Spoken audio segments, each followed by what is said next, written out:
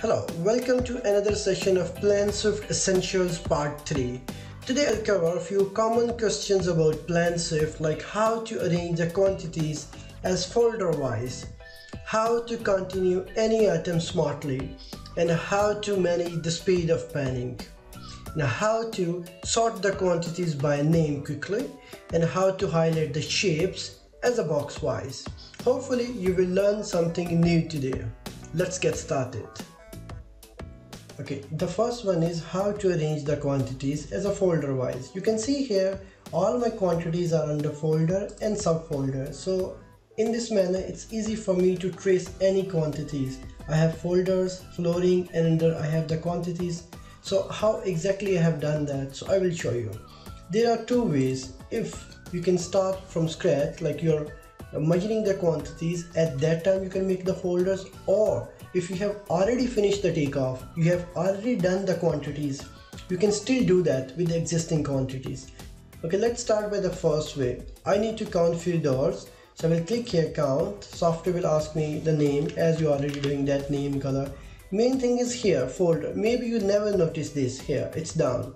So I have few folders, that's why I can see here, but if you are working first time with the folder, you might not gonna see here.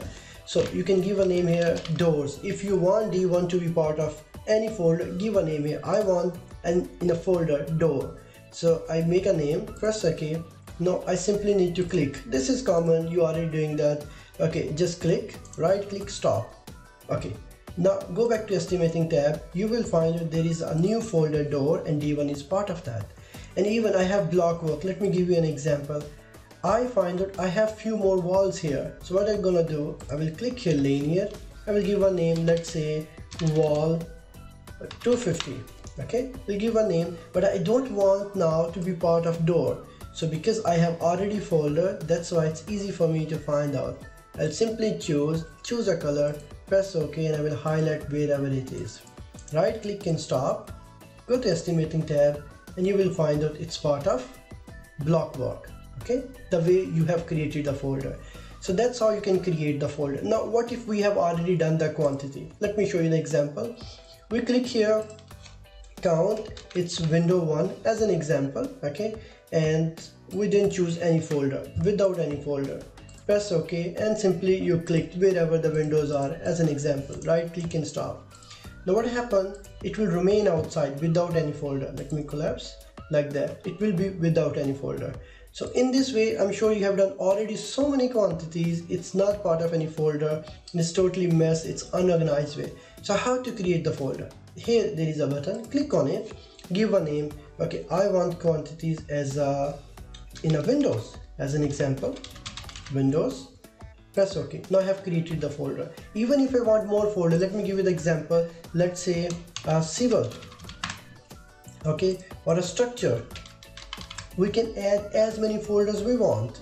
So if you want to add more folder, part of structure, substructure, superstructure, if you want, I'm just saying, or columns or excavation, if you want more, you can add that, a foundation. Select the folder and click here subfolder, and you can give a name here. Okay, folder 1. Again select the main folder and click here subfolder and folder number 2. So that's how you can arrange as many you want. You see here in MEP I have more folders: drainage, electrical, fire alarm, firefighting. And even though in firefighting I have more: pipe, sprinkler, special system. So if you arrange the folder in this manner, it's more organized for you. Fine, we have created a folder. Now how we can move this in a window? So there are two ways. One, you can select and drag and drop. There is a button, right button. This is more convenient. If you press this button right, it will go whatever the folder is on the top. You can see here now it's part of window. If you don't want to be part of a window, just left click, it will be outside. Right to be a part of window. So that's how you can move down. You can select any folder you can move down, you can move up. And if I want civil as an example, if I want civil to be part of structure, I will simply right click. You can see here. So that's how we can arrange the folder.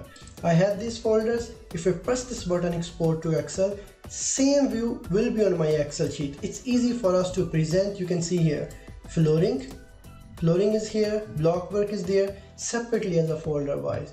So it's totally depends on how you create the folder. same way the result will be shown here. I hope you understand the point. Second question is how to continue any existing item. You can see here I have few existing item here. On the ground floor I have wall and few doors and window. I have it here.